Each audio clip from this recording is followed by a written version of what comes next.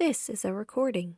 Welcome to the Locked Tome, the spooky sister channel to the Open Book. To kick off this horror-loving space, I am repurposing some of my older videos, originally published to TOB, which were admittedly a little too horror-centric in nature. We're splitting vibes and splitting skulls over here, so if anything in this video feels a little odd in the editing, that's why. I can't wait to get the channel fully up and running. Thanks for stopping by, and please stick around if you also enjoy all things horror, and if you'd prefer cozy vibes, I will kindly direct you to the Open Book channel instead, where over there I have cookies. End of recording. Hello humans, my name is and welcome to my channel. Today we're going to be looking at, not exactly diving into, a movie called Girl on the Third Floor. It just came out on Netflix, and don't instantly roll your eyes at me like this is just another rant about a bad movie she forces herself to watch. It's not. Kind of.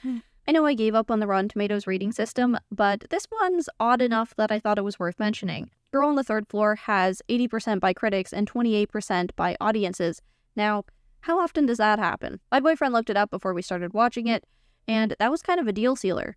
You know? What could create a 50% disparity between the audiences?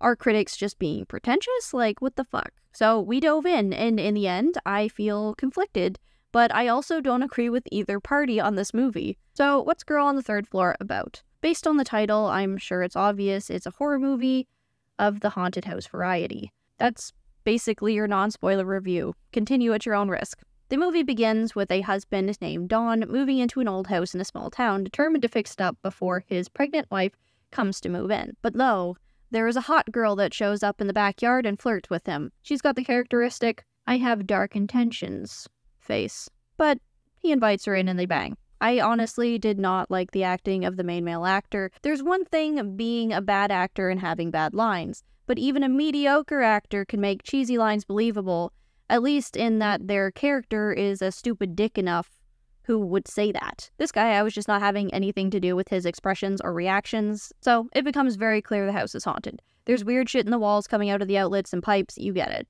The hot girl starts seeming too clingy though, so the husband tells her to back off. And this is just a personal grievance against these kinds of characters. I know he's a sleazeball, and apparently other characters in the movie know and understand that he's a sleazeball too. There's one thing I don't understand about fucking the neighbor, which is who he presumes she is. Because does he think that everything's gonna be super fine and not awkward when his wife finally moves in?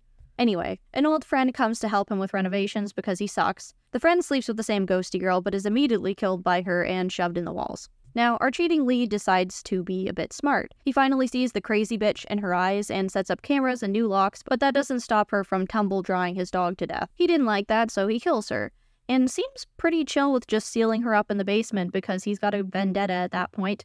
He very clearly understands she is a ghost or being, and still trucks upstairs to have a face-off instead of yeeting, which is the appropriate response. Then, apart from the hot ghost, we finally meet one that's popped up before, but mostly just as a jump scare. It controls the marbles that have been dropping out of places here and there around the house as Don has been renovating. And then it sicks the marbles on him. The scene cuts, and we assume Don is dead. This is where me and my boyfriend found ourselves intrigued. There were enough unique characteristics in the movie so far to be counted as a good, bad haunted house horror movie, wherein nothing is crazy outside the formula, but the events, or in this case, symbolic items, are different enough from it to stand out. The marbles were a pretty cool touch. Them crawling up his skin were disturbing enough that when they trailed towards him for the kill, it was like, oh damn, he gonna get fucked. But that was only the first hour of the movie. I think this movie had the opposite problem of Backcountry. It wasn't the inevitable ending that dragged on too long, it was a case of the inevitable beginning. We all knew Don was going to die, but wasn't expected that upon his death, we would cut to his pregnant wife moving into the house. Now, at first she assumes that she can't find him because he's off drinking, and we get the satisfaction of her acknowledging him as a shitlord to her neighbor. But the neighbor is like the haunted house watcher and warns her to just give up on it. Prego doesn't listen. She goes back into the house and picks up on all the clues her husband overlooked, like newspapers about it being a brothel once upon a time, etc. There's a weird feeling the movie gives you akin to the movie Mother, where apparitions of the past start walking around Prego's house, and we're just closely following her in frame, confused over what's going on. We see the brothel back in its day. The hot ghost explains that she was worthless to the men who used her, so they didn't care when she was murdered. And the scarier marble ghost was a young girl that lived in the brothel who also disappeared, presumably raped and killed. Prego ends up in a room with Dawn, bleeding from trying to remove the marbles from his skin, and he begs her to forgive him. She says no, despite his pathetic state, and his face splits in half to reveal the hot ghost, who yells how proud she is of Prego for making the right decision. Prego escapes, and her neighbor finds her on the porch and explains that it's all a test, and she's the only one who passed. It's a bit of a good message, I guess. The woman not forgiving the men's behavior and them suffering worse for them. I appreciate that. Prego finds the marble ghost body, rectifying the past, and chooses to move into the house in the end with her baby daughter. The movie ends with the unfaithful husband, whose body is still in the house, I guess, creepily peering down at his daughter and gives her marbles through a grate. I liked the ending too. So in the end, I clearly enjoyed myself.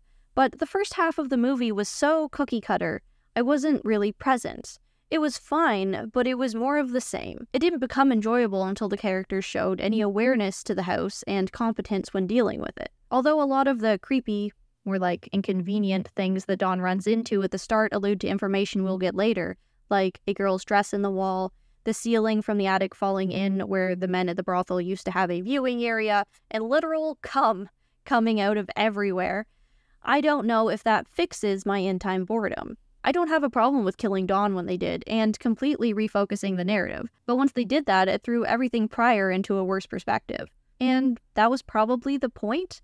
They wanted to convince us this was just another haunted house movie, and then actually took the wheel and drove the story to something specific to surprise us. I was pleased, but not exactly surprised. As a side note, I didn't like that the marble ghost's head was just like 2 mouths and then 2 gaping holes with razors coming out of them. For a movie that had symbolic purpose to everything it uses as a plot device, this was just random. It made her look scarier, but it was also out of place. Overall, Girl on the Third Floor was interesting. I liked the effort they put in and the bits of subversion, even if I was bored at times and I hated Dawn's acting. I gave Girl on the Third Floor a B-. If you like horror movies, you might want to check this out and tell me how you felt about those elements and how they came together. If you have any good horror movie recommendations, let me know those in the comments below. My name is If you like my content, be sure to subscribe. I divide myself between film and literary content, and I will see you in the next video. Bye!